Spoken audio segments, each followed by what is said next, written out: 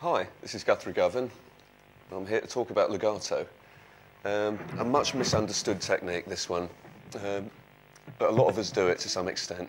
Basically, anyone who can't pick every note they're playing is using legato to some extent or another, whether they realise it or not. The general idea of legato is to get a smoother sound. In fact, that's what the name means. It comes from the Italian for smooth or something similar. And two main components in this technique are hammer-ons and pull-offs. So if we look at each one of those in turn, for instance, you might have just played this note as G on the D string, and you might want to hear an A note coming out. So you literally hammer on with this finger. Fairly self-explanatory, this one. Basically, the harder you bring that finger down onto the string, the more solid sounding the note is going to be.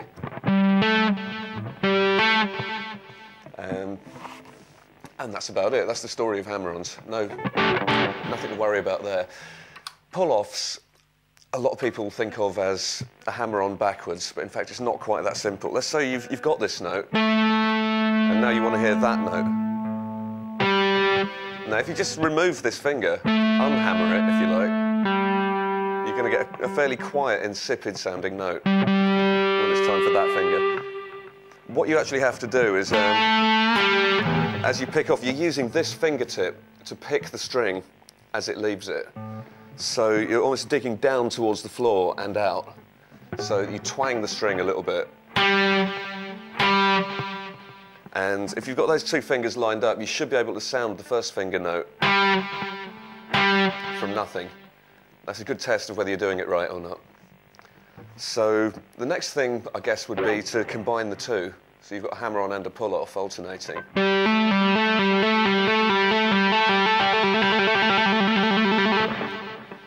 That's known in classical circles as a trill, where you're basically just alternating between two notes over and over again.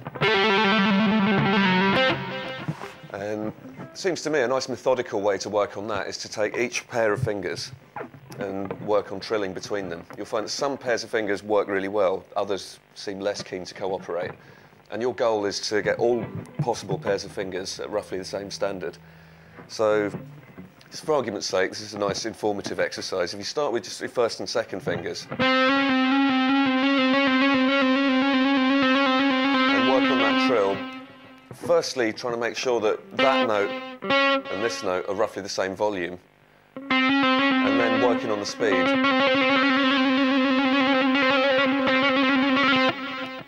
And then you do the same thing with every other permutation of fingers. For the less mathematically minded, that would be 1 and 3, 1 and 4, and then the much neglected ones, 2 and 3, 2 and 4, and everyone's favourite, 3 and 4. All right, so if you're anything like me and the rest of the human race, you'll probably find that that one's a lot trickier than that one. So if you want to practice efficiently, I'd spend more time on this. All right, the thing with the index finger, any trill involving the index finger, this is going to be fine because it's nature's capo. It spends most of its life glued to some fret or another on the fretboard. We almost take it for granted. It's really these three fingers. This is the lazy part of your hand. This is the bit that needs to work. So if you mess around with that for a little while, I'm sure your legato technique will become more consistent. All right, now let's try and slot that into some sort of musical setting. G major seems like as good a key as any, so if we're playing something in G major, we'd be using, logically enough, a G major scale. And because legato is so much about hammer-ons and pull-offs, your goal is to get as many notes onto each string as possible. Realistically, that's 3, unless your name is Alan Holdsworth.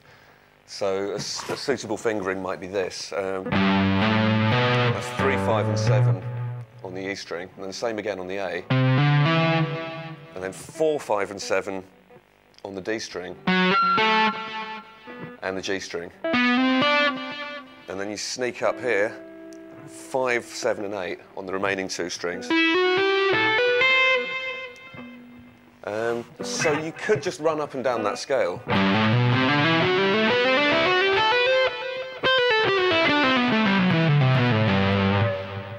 And the thing to work on there, this is the thing that throws a lot of people when they're too keen to speed things up in a hurry. What you want to avoid is...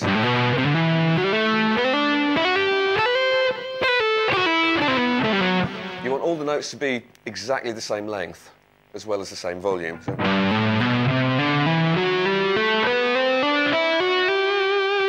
Now, to start with, you'll probably be picking the first note on each string. So that's something else to worry about. Can you get it so that the picked notes and the hammered or pulled off notes are roughly the same volume? It's going to make things sound a lot smoother in the long run. So something like this hopefully sounds quite musical. It sounds just like a string of equal notes. Something you might want to do to really work on that is try and play it accenting every fourth note. Now, this is quite a hard thing to do, because the natural thing is to accent every third note, i.e. the first one on each new string. That's easy enough. It's harder if you're thinking 1, 2, 3, 4, 1, 2, 3, 4, 1, 2, 3, 4.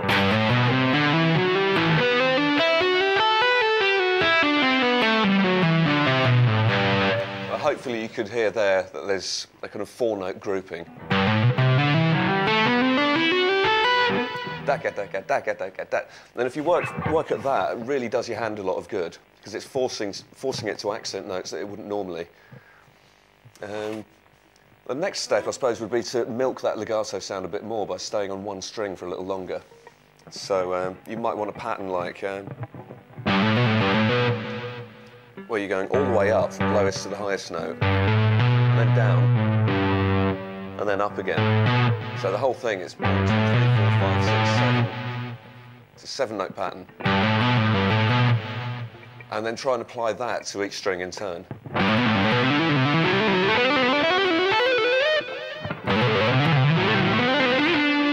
So slow, that'll be...